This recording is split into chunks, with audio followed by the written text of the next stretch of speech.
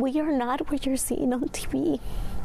We are people who have been living here for over 10 years who call Arizona home. Raina Montoya is one of more than 500,000 so-called dreamers. She's very concerned President-elect Donald Trump will keep his campaign promise to begin mass deportations and that it will include dreamers. Day one of my new administration, we will begin the largest deportation operation in American history. The Deferred Action for Childhood Arrivals, or DACA, is an Obama-era program.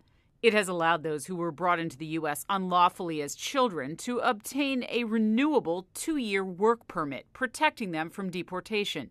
During his first term, Trump tried and failed to end DACA. It's not clear what a second Trump administration would do about dreamers. This program itself may end, but that doesn't mean a person is subject to deportation.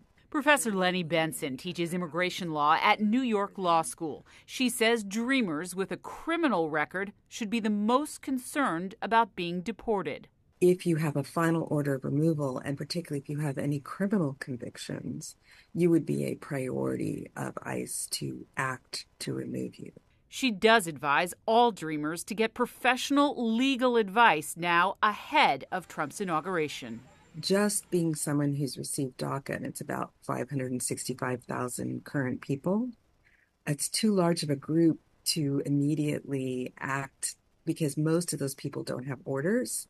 So they would have to be added to the immigration court backlog, which right now is at 3.6 million cases. So they would not be a priority to immediately remove.